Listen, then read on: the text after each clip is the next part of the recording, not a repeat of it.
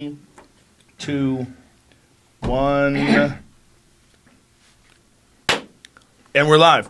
All right, so to set this up, when Gary was on last, Gary Taubes, Stephan, how do I say your last name? Stephan Guyenet. Guyenet. Yeah. Guyenet. It's like okay. DNA. Like DNA, but with a G. Right. Got it. Okay. When you were on last, Stephan had some opposition to some of the things that you were saying. We talked about getting him on and you on together. We finally pulled it off. There was a lot of wrangling. There was a lot of back and forth and cat wrangling, but we got it. We're here. Give me your position on, this is all for folks listening, this is all about obesity and the mechanism for obesity. Is that fair to say? Yeah. So essentially, the main points that we want to talk about today are... Try to keep this a fist from your face. Okay, sure. Just pull, you can move it around. What causes obesity and what causes insulin resistance, which is behind a lot of our chronic diseases that are common in society. And please give us your background. Yeah, so I have a BS in biochemistry, a PhD in neuroscience. After getting my PhD in neuroscience, I went on to study the neuroscience of obesity at the University of Washington, and particularly the brain circuits that regulate body fatness. Hopefully we'll get a chance to talk about those today. And then I went on to become a science consultant, science communicator, and write a book called The Hungry Brain that is my attempt to explain for a non-specialist audience what causes obesity. And yeah, so that's my background. Now, what is your disagreement with Gary's position? Everything. Everything? Yeah. So how about I just can I start by explaining? Yes, please do. What I believe causes obesity. Yeah. Okay, I'm going to be long-winded here. Is that okay? It's okay. Go right ahead. All right. We have hours. Okay. Cool. So first, a little bit of housekeeping. I'm going to be citing a lot of evidence today, and so please bring this up to your face. Okay, sure. Just move it around. Sure. Because you want to sit back. How's that? Perfect. Okay. Beautiful. I'm going to be citing a lot of evidence today, and I want people to be able to follow along at home. And so I've put many of the references that I'm going to be citing on. Just do that so it doesn't cover your face. Okay. There we go. All right. I put a lot of the references that I'm going to be citing on my website, stephanguyenet.com, or if you don't feel like spelling my name, you can go to wholehealthsource.org. And I have a numbered list of topics there, and I'm going to be calling out numbers. Just scroll down to the number that I referred to, and the references are all there. Second thing I want to say that I want to be really clear about today is that I'm not here to be the anti-low-carb guy.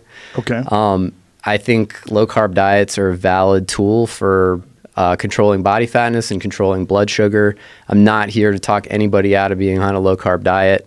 What I am here to try to talk people out of is some of the mythology that has accumulated around the low-carb diet. Okay, so I want to get started with an analogy to help people understand why the brain is important in obesity. So imagine you're an alien coming down from outer space and you want to understand what's going on Earth. And you notice that on the highway, some cars are traveling faster than others. Some cars go faster, some cars go slower, and you want to figure out why. And so you go and you start studying the tires of the cars, because obviously the amount of force that is exerted by the tire onto the asphalt is the thing that determines the speed of the car. We know this is just physics. And so you study the tires and you study the tires and you study them, and you never figure out why some cars go faster than others. Now, why is that? The reason is that you're studying the wrong part of the system. If you want to understand the why some cars go faster than others, you have to understand the part of the system that regulates speed, and that is the person behind the wheel. And so in this analogy, the tires are fat cells and the person behind the wheel is the brain. There has been tons of research on fat cell biology, on what factors put fat in fat cells, what take it out. There's been tons and tons of research on that, and it's intuitively obvious that we should be studying that to understand obesity, right? But in fact, all of that research has yielded very little insight into why some people are fatter than others. That's because it's the wrong part of the system to study. Fat cells do not regulate the size of fat cells any more than the tires on a car regulate the speed of the car. The thing that regulates the size of fat cells is the brain. So let's talk about, first I'll give you a little framework for thinking about this. The brain evolved over about 600 million years to promote the survival and reproduction of our ancestors. And over the course of that time, we evolved all these different brain circuits that have specialized functions.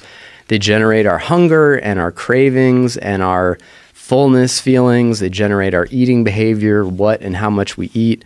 And they actively regulate the amount of fat on our bodies. And that's one of the things I want to talk about. And all of these circuits evolved. And these are non-conscious, by the way. So you don't decide you want to be hungry. You don't decide that you want to have a craving. These are things that bubble up from non-conscious parts of your brain that you don't control. So these circuits are calibrated to an environment of our ancestors, not the environment we're living in right now. So these circuits all evolved to function optimally in the environment of our ancestors, promote the survival and reproduction of our ancestors. So what happens when you put these brain circuits in the modern environment where you have abundant, calorie-dense, tasty foods rich in carbohydrate and fat is these same brain circuits push us to overconsume, and they push our bodies to accumulate and hold on to fat. And then what you see as a result is the 3 hallmarks of obesity. First of all, the obvious, you see elevated body fat mass.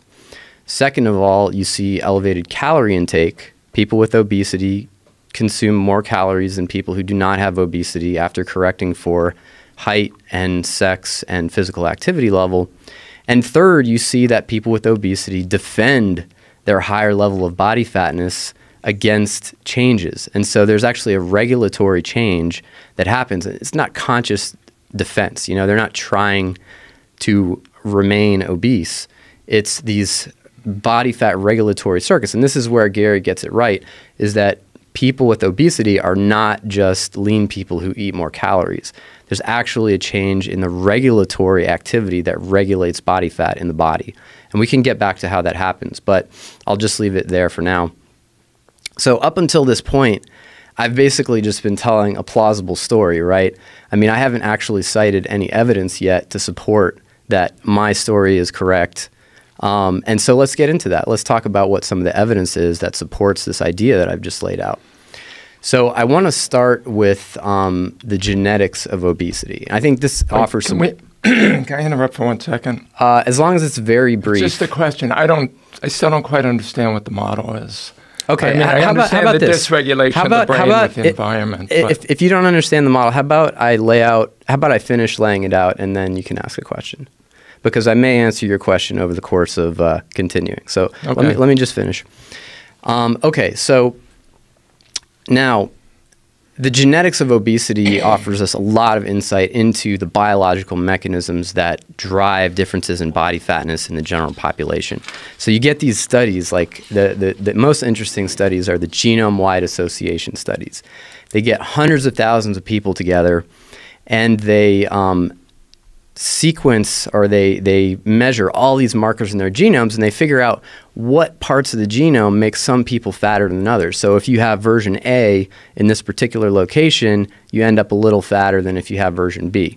And when you look at all the places where this is happening, you can see the genes where it's happening in, and that tells you, if you look at what those genes are doing, that tells you what the mechanisms are that underlie everyday differences in body fatness in the general population.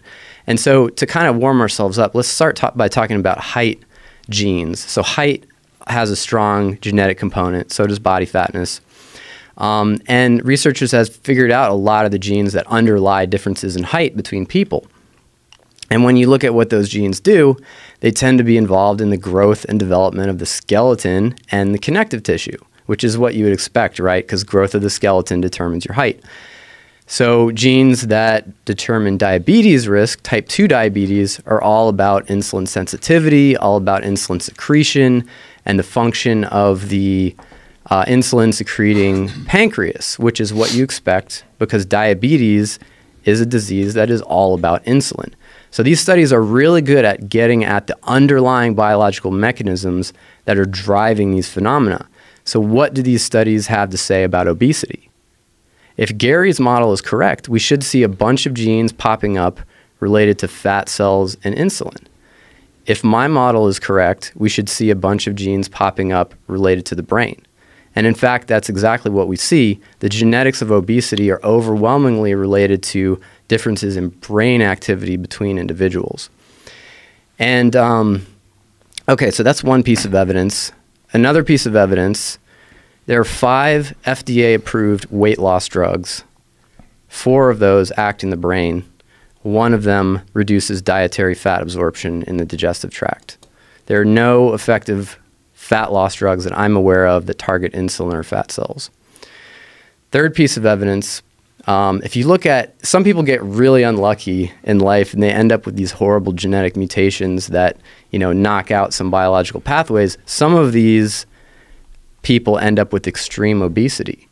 People and also animals, we see this in mice and rats, just occasionally you get unlucky and you get really, really fat. And researchers have been cataloging what are these mutations. When we find people who are genetically really obese, what are these mutations that are making them fat? What is the biological mechanism that's getting screwed up that's making them fat? And what they've found is that all of these mutations that they've identified to date, a number of them are occurring in the leptin signaling pathway. And this is, the leptin is the primary fat regulating hormone in the body. Gary avoids this, never talks about this in his writing, but leptin is the primary fat regulating hormone in the body. And these mutations either knock out leptin, they knock out leptin receptors, or they knock out the leptin response pathway in the brain. And so that's the third piece of evidence. Okay. So now we haven't really gotten around to talking about what it is exactly about the bad interaction that happens between our ancient brains and the modern food environment that causes us to become fat. We've established that the brain is central to obesity, but we haven't really established what it is exactly about that interaction. Why does our modern food, why does our modern environment promote obesity, right? So basically, there are 3 different ways that I'm going to look at this from. But first, I want to say that probably the best way to answer this question is to start with the question, what is the most fattening diet in the world? What is the diet that is more fattening than any others? And the answer to that is it's human junk food. In a variety of non-human species and humans, it's human junk food that is more fattening than any others. And I'm going to skip over some of the research here that demonstrates this. By the way, I haven't been calling out numbers here. Okay, let me call out some numbers. Reference number 2 on my website is those genetic studies. Reference number 1 is the obesity drugs. Reference number 6 is those spontaneously occurring genetic mutations. And now I'm talking about reference number 52. So I'm gonna gloss over some of the individual research because I'm being long-winded here, but essentially what you find is that this stuff is really fattening in animals, many different species. It's super fattening in humans, calorie dense.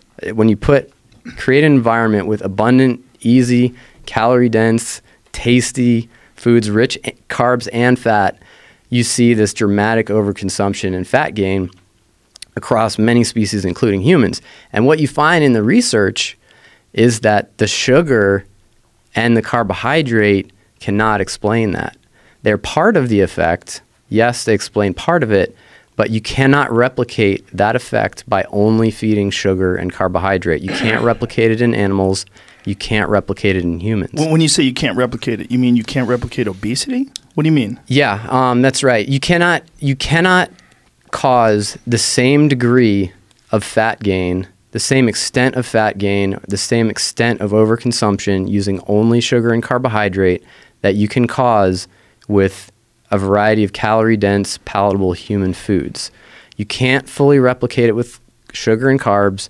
You cannot fully replicate it with fat alone either.